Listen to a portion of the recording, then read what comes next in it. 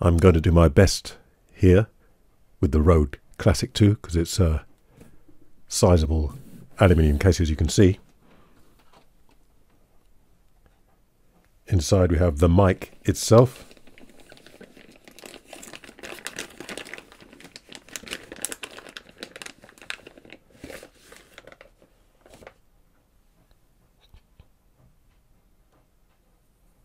One-inch diaphragm, I believe.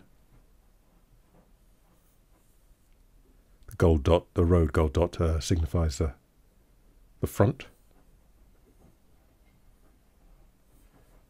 Quite heavy, I believe it's brass. And there's the multi-pin connections. The power supply, again quite weighty.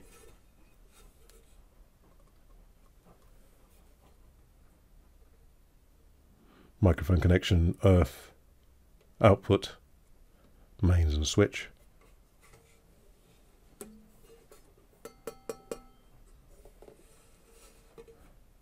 And on the front the various settings, flat, roll off, sharper roll off, various degrees of the polar response, and a pad for reducing the level.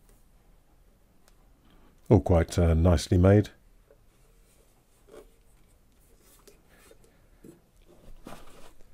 Instructions, etc.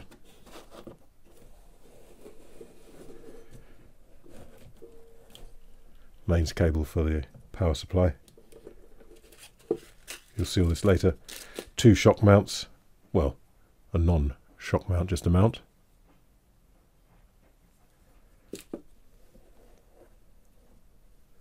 The shock mount, which you'll see it in.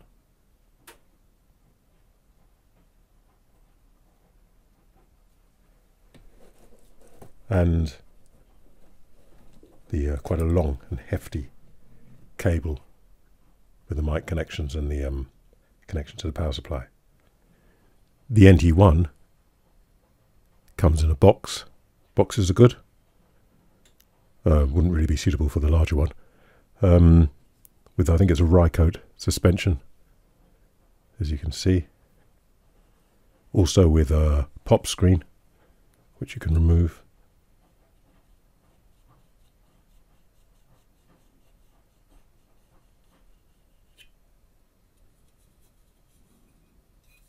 Very nice.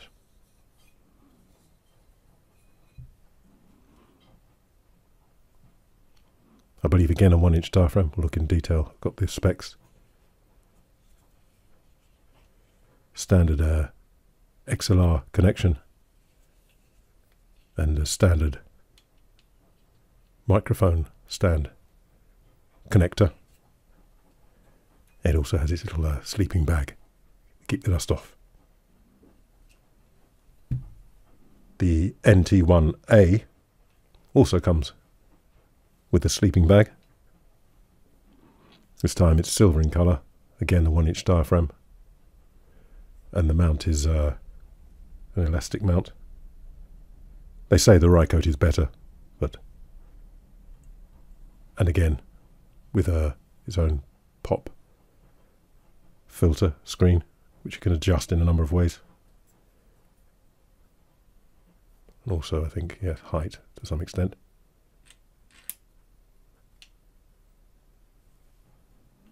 And finally, an adjustment here. So you can get it to where you want it, pretty much. And again, a standard microphone stand mounting. All of them nicely finished. No complaints at all.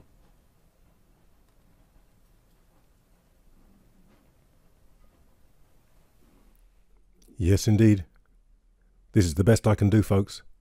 I won't tell you how long it took me to set this up in a small space. But, hey, I'm on the SV33 at the moment.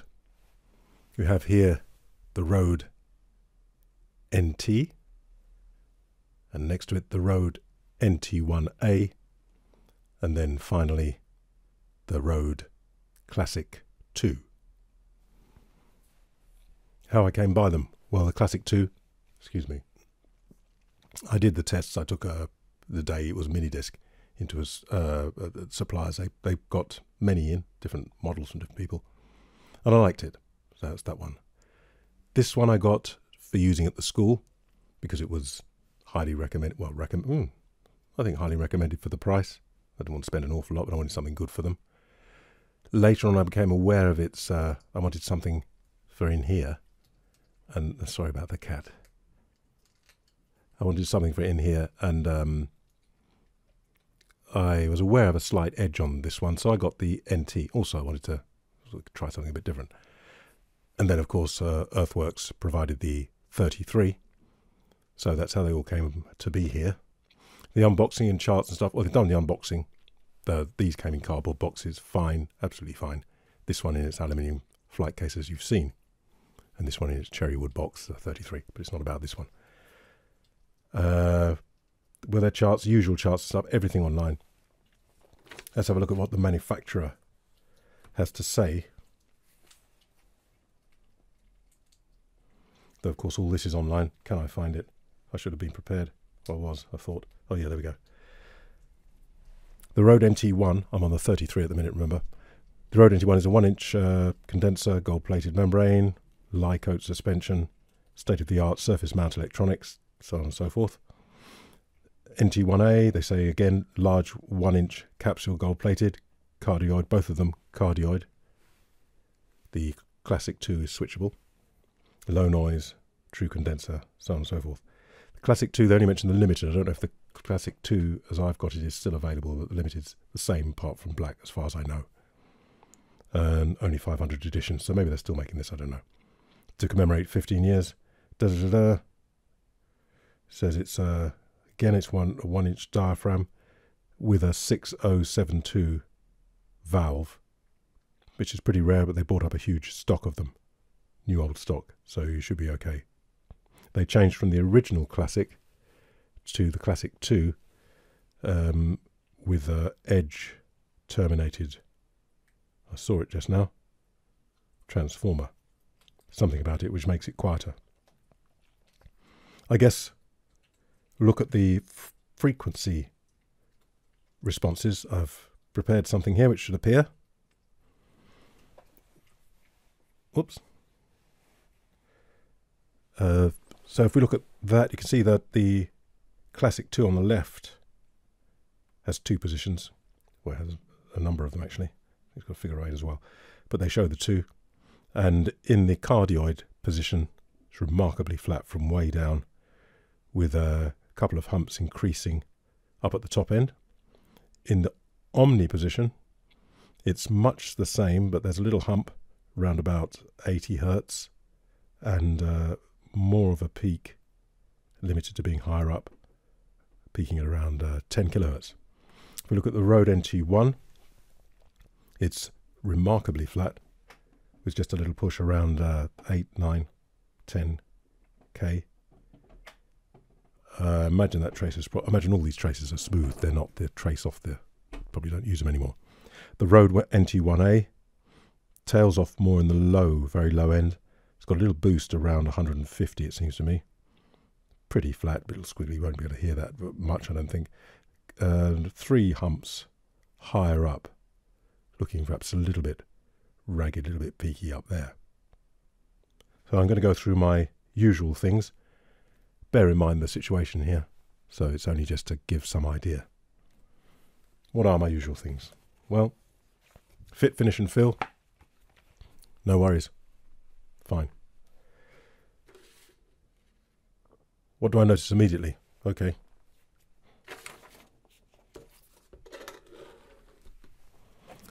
Leveled them up as best I can.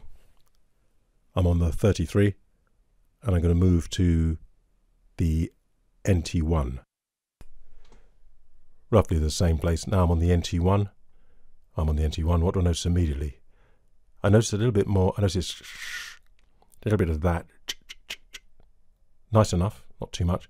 And I think a little bit of a boom there, which is nice enough as well. Going back to the 33. I'm on the 33.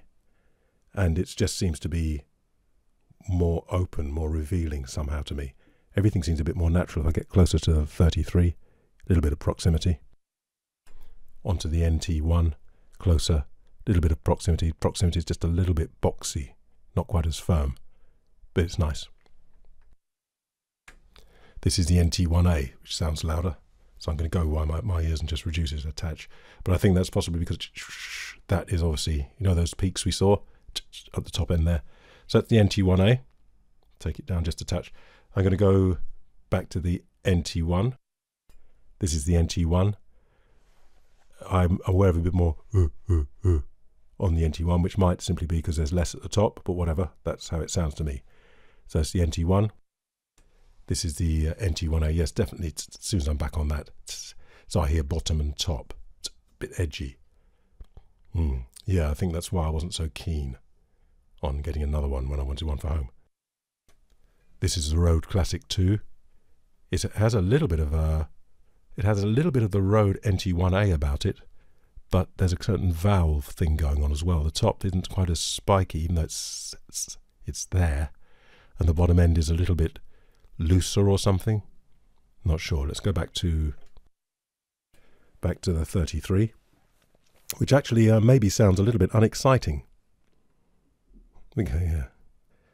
So you have to be a little bit careful about that. What do you want? You could put the excitement in, I'm sure, but when you're listening to these things, I'd say be a little bit wary of if something sounds exciting. If something actually sounds, I wouldn't say dull, but like, oh, then maybe it's a little bit more truthful. Go through them again then. This is the 33. This is the NT. This is the NT. This is the NT1a. It sounds a bit hollow or something, a bit scooped. This is the NT1a. This is the Rode Classic 2. Turn this one up a little bit. This is the Rode Classic 2. Rode Classic 2.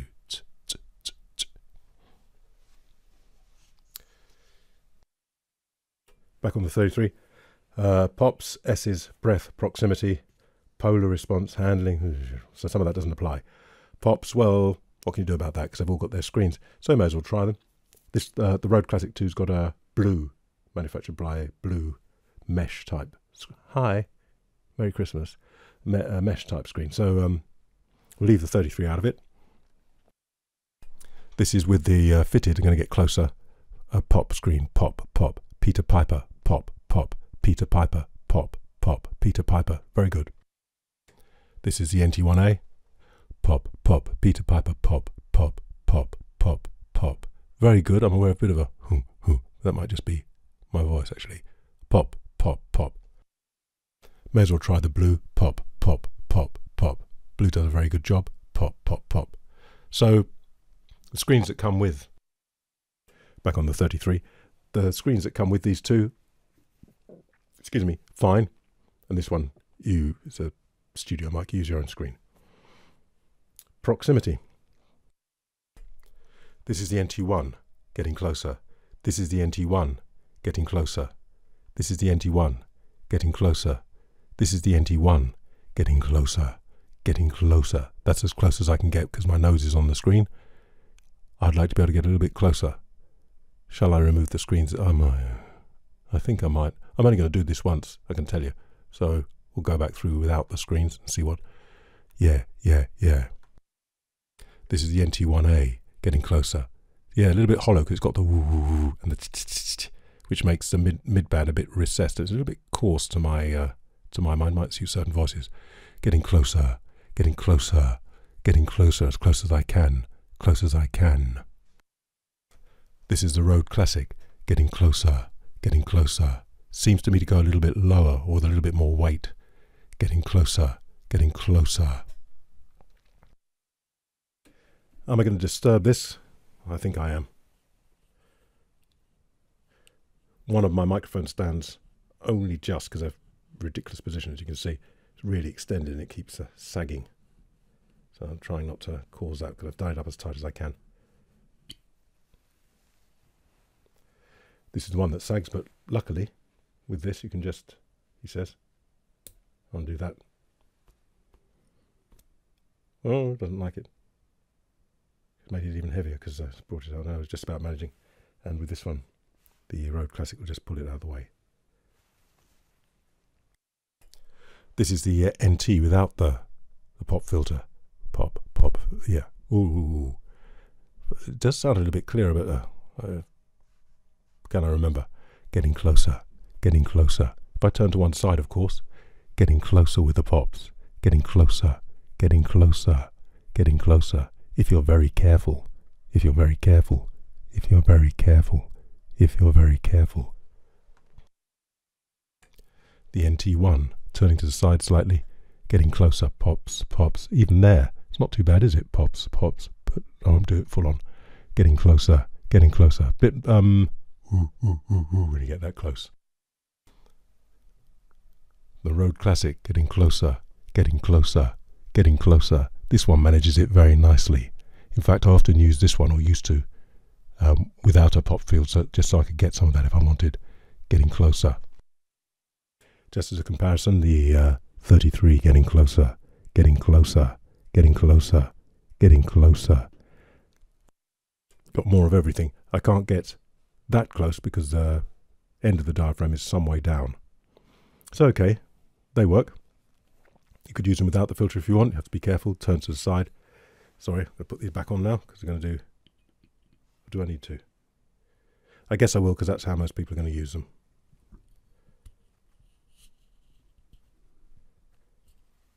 So far so good. This one shouldn't be too much, but it's sagging already, I can see.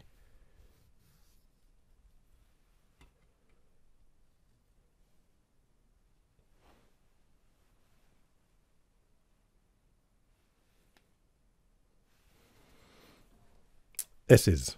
Oh, 33 S's. S's. S's. S's. Very well balanced, 33.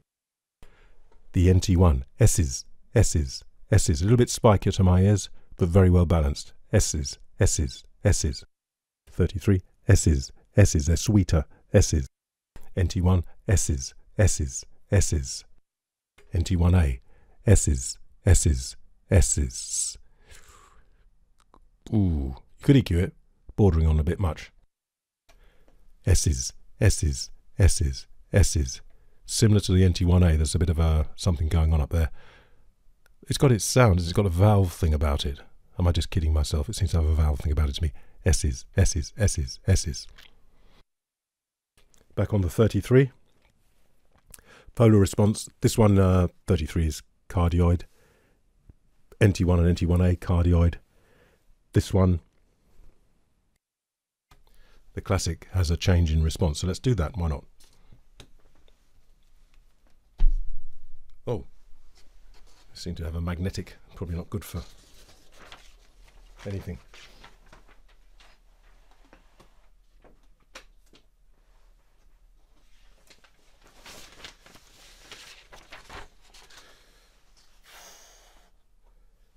So this says cardioid. I'm just going to do the extremes. This is omnidirectional. This is omnidirectional.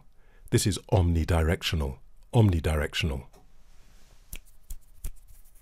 As you can hear.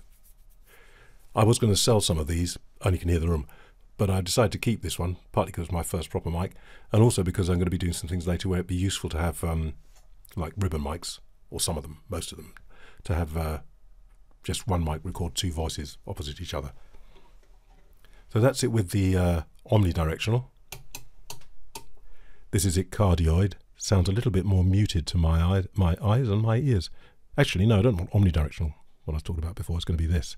Yeah, so it's a little bit more shut in. Back to the omnidirectional. This is the omnidirectional, which I think I prefer, but I can hear the room. This is cardioid, going to figure of 8.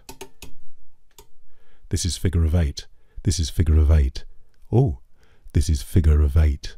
Did they say there's more bass on figure of 8? And they didn't have figure of 8, they only had omni. And the omni did have a bit more bass. This has got more bass on the figure of 8. This is back to cardioid. And this is back to omni, which sounds a bit lighter. So I don't think there was a trace for the figure of 8. But I rather like the figure of 8. Figure of 8 Road Classic. And this is the Earthworks 33, which again, all of a sudden just sounds sort of normal or something. Back on this one. I'm going to put it back on. Yeah, maybe you've got to be a bit careful. Going to put it back on cardioid. There it is on cardioid. Seeing as I'm doing it, I may as well show you the bass roll-off switches as well. This is flat. Yeah. This is flat. Yeah. This is not flat. Yeah. Yeah. With a little roll-off. This is with more roll-off. Yeah. Yeah. You can hear what happens there. Is that if I do those low notes, the breath parts become more and more noticeable as we reduce the weight, the authority. Yeah, yeah, yeah. Middle position. Yeah, yeah, yeah. A bit more of it. Flat.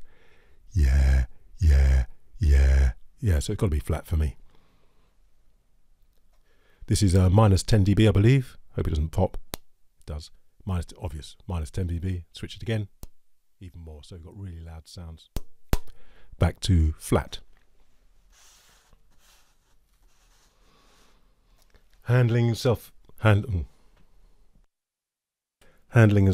noise. Handling, may as well do the 33. Has its internal shock mount. It's okay. NT1. Woo! Don't know if you can hear that, it's very low frequency. NT1a, even lower. You may not be able to hear that, you'd have to have headphones and probably good amplification as well.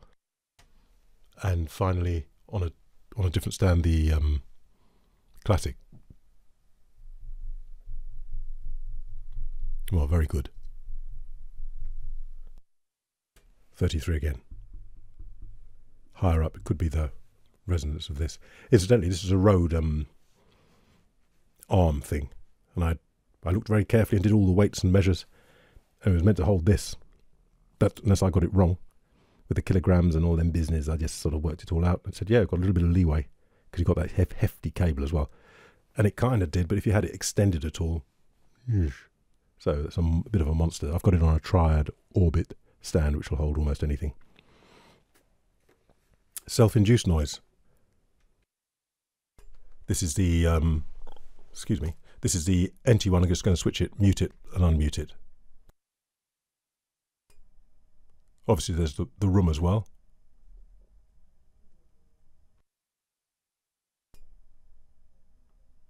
There's a bit of a whistle and a hum, but I think it's probably the computer.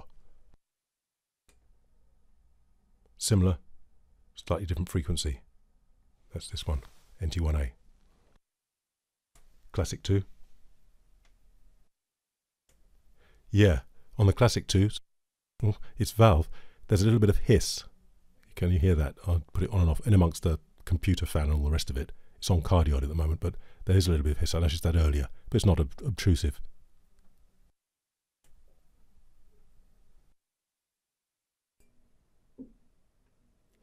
.33.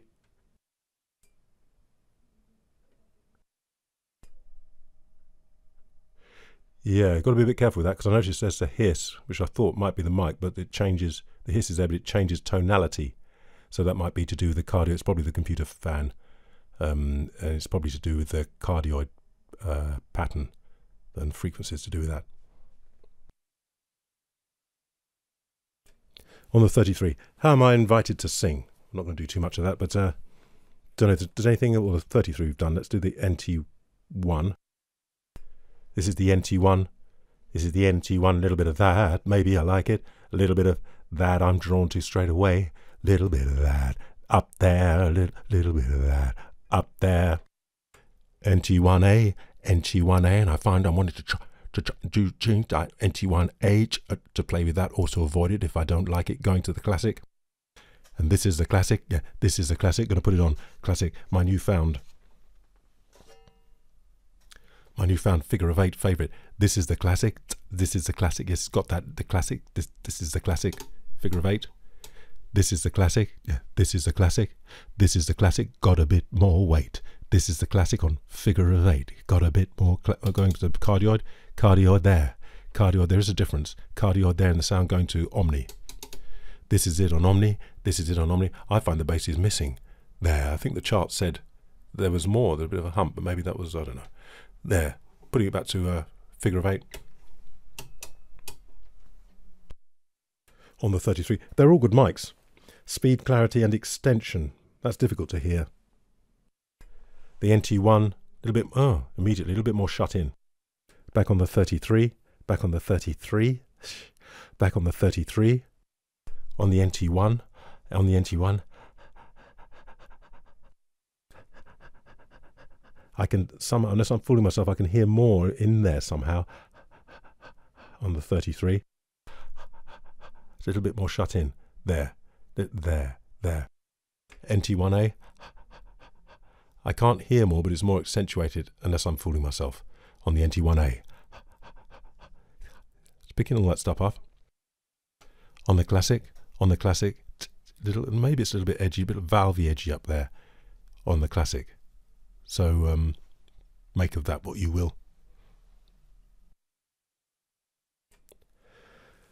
Likes and possible improvements. Well, what can you say for the price?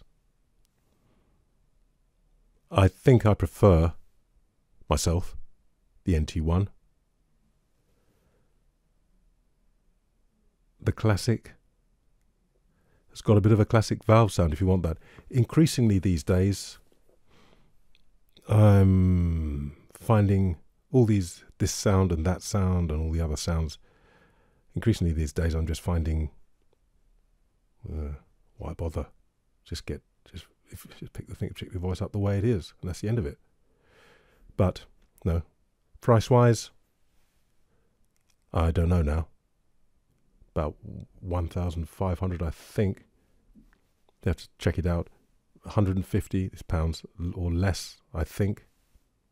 These much the same, I think. The Earthworks about, I think it's around 2,000 in the UK.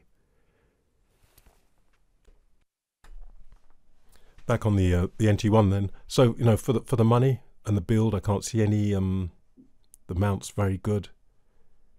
Yeah. They're not the last word in resolution. NT1a, not the last word in resolution. But do you need that? Classic, not the last word. But yeah, a bit of that bloom. Not the last word in. It's nice in resolution. On the 33, I think the way things are at the moment, probably the last word in resolution so far.